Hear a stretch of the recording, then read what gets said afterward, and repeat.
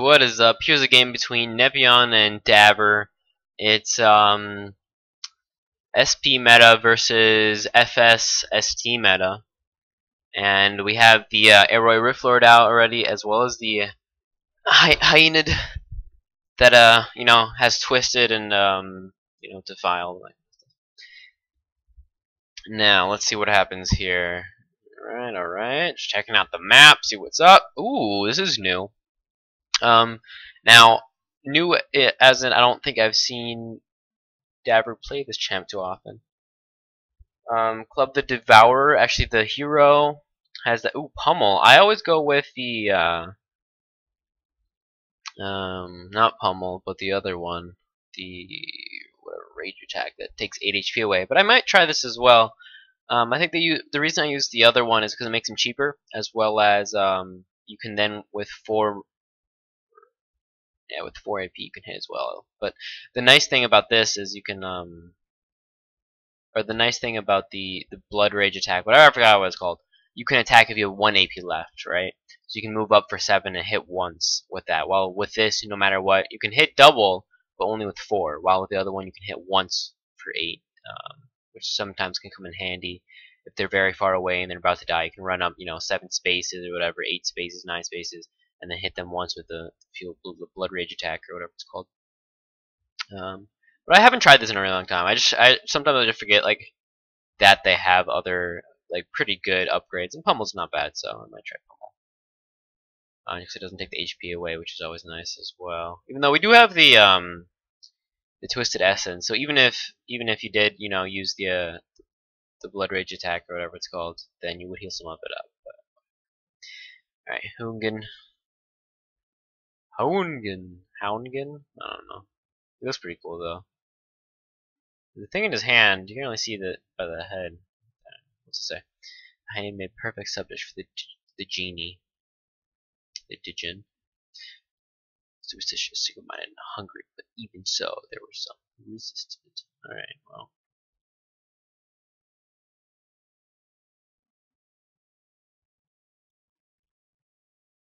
Anyway, so we have a good 3 champs here.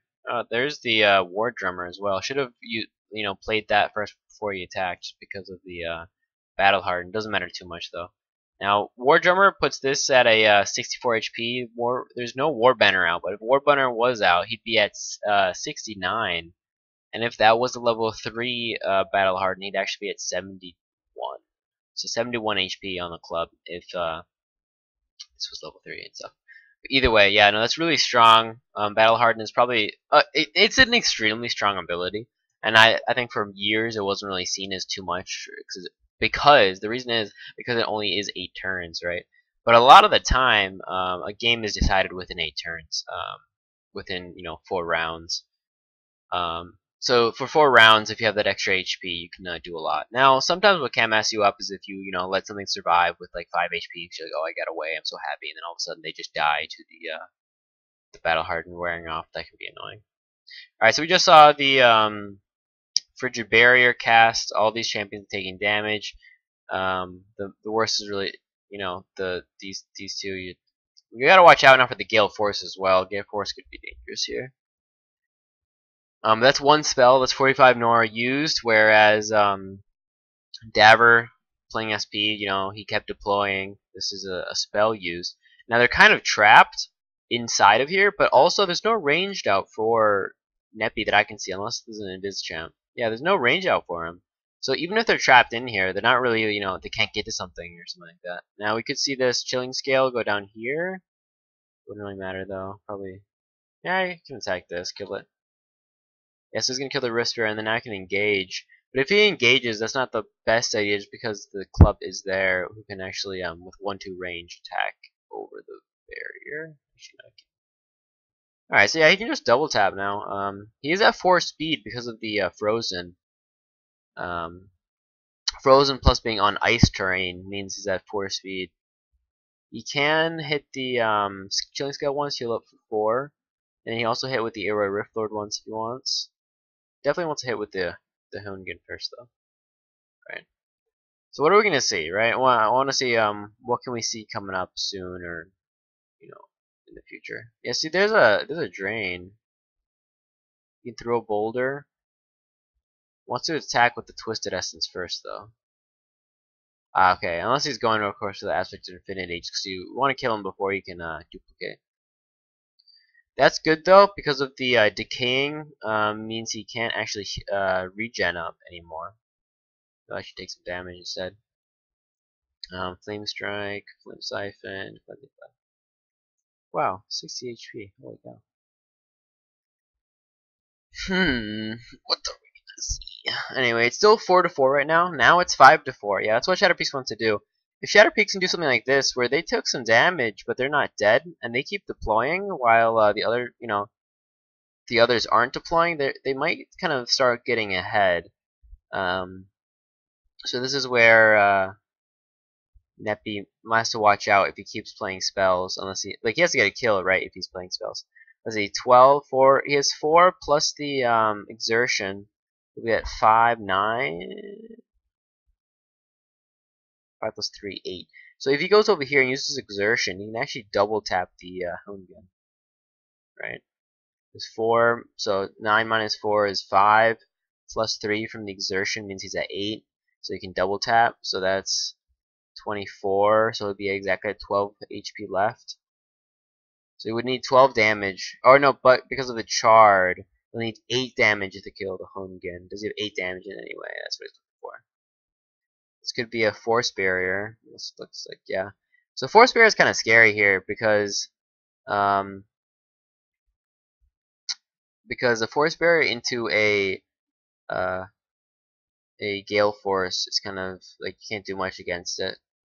You kind of just get hit for 15 damage for all the champs in there, right? So it's a little dangerous. Now this Aspect of Infinity is also in danger though, because he's kind of in range. Oh wait, no, never mind. He's not in range. So there is a prism type thing here, so he can't actually get around unless he plays Paper Wings. Paper Wings could pounce, but he wouldn't be able to pummel. Now there could be a Slaver's Whip. Move him 1, 2, 3. Slaver's Whip is probably a pretty good idea here. Just if he's battle drums Slaver Whip, or is he just gonna battle drum now? He won't get the Nora though the AP. He won't have the AP. Like he wants to kill the Aspect of Infinity, so I thought he would Slaver's Whip, pull the Aspect of Infinity, and then pummel it. That would have gotten a kill. This is kind of dangerous of Club, right? He's kind of in an awkward position here. A little dangerous. Alright, so he moves Club up pretty far. He's still decaying, so he's still not getting an HP. He's actually just took some. He didn't even take any damage. Alright, so Arc Blade right now, 14, 11, 7. Wow, that was a lot of damage. Well, a lot of damage on that Houngan. Probably one spell and he's dead. I can't see any way where he can get the kill though with just champs, so he's gonna have to use a spell here, right? But that's fine. Both SL as well. I mean, sorry, FS as well as ST have some okay spells for this. You can see like either a Gale Force or a Ice spell, whatever it's called, Ice Storm, Frost Storm. I don't know. Yeah, no battle drum used yet. All right, so there's a Gale Force. He'll die to Chard. Yeah, so the Houngan will die to Chard. Iroi Riftlord is kind of in a dangerous position. He does have that Oblivion Shield though, which makes him a little bit more tanky, a little bit harder to kill. So Houngan dead. Does have to watch out though for the Aspect of Infinity not dying, right? So if he moves the Aspect of Infinity away, then Club could go up here. And because he just played a spell, I'm not sure if he has the Nora to actually deploy. And if he moves the Chilling Scale in, he's probably dead. If so Chilling Scale moves in, he can double tap, but Chilling Scale will die here. It doesn't really matter because he's done quite a bit of damage now. Yeah, I can put Frost Dance on because of the Catalyst. So now we can see a pummel. That'll actually be, yeah, that'll be enough damage no matter what because it's 14, right? So that'd be 13, 13 is 26. So Chilling Scale is dead. But what we don't know, let's see, what else can he kill here? Definitely wants a battle drum, right? I mean, yeah, I guess he doesn't have to. Because if he battle drums, then he doesn't have to use pummel. Or he could 1, 2, 3, 4. Just gonna pummel. Alright, so he's dead. We saw that, but he takes even more damage from the catalyst. Gets the Nora Globe, can even get this one as well. So he gets both Nora Globes. He might just want to keep deploying then. Your Shatter Peaks, it's 3 to 4. Keep deploying. Don't play any spells here. Yeah, just retreat, and keep playing champs, right? Alright, and more, okay, that's good. So even more arrow rifts, or more thingies. 9 damage. Okay, better than the second heal, I guess. I guess you are more afraid of the Frost and Glaive in a sense. Oh, he was looking for a good flame burst, but it didn't really end up. It's an okay flame burst, right? We have one right behind him. He's also, by doing a flame burst like this, he'll take 10 extra damage, even though it does evasive, so he'll actually not take that much from my flame burst. He'll take more. So he'll take 5 plus 10. He'll take 15. Oh. Okay. I totally forgot that was vertical push. I didn't even see that. So yeah, it's 4 versus 4. Or versus 5. 1, 2, 3, 4, 5. Versus 4. And this arrow riflet's kind of in danger. So after Oblivion Shield is procced, we have a double tap here. I was gonna just use a Poison Cloud, I'm guessing. Is the club dead? I don't. Oh, there's a Flame Strike here, right? Flame Strike, Poison Cloud. Can he attack? He already used Arc Blade. 4. It's close. One spell, I think, and club might be dead.